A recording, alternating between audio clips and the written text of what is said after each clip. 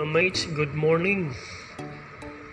Another example of collision avoidance with this present navigational status.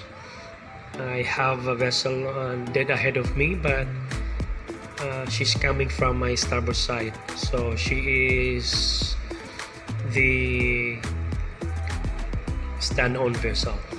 Okay, as per rules of the route, our vessel is considered as the giveaway vessel.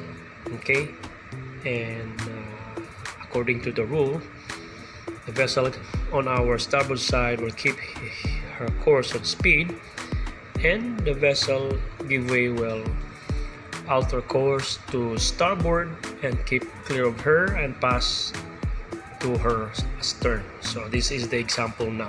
Gravity highway, and we have a CPA of 1.2 miles, and I'll alter a little bit to starboard in order to pass to her stern.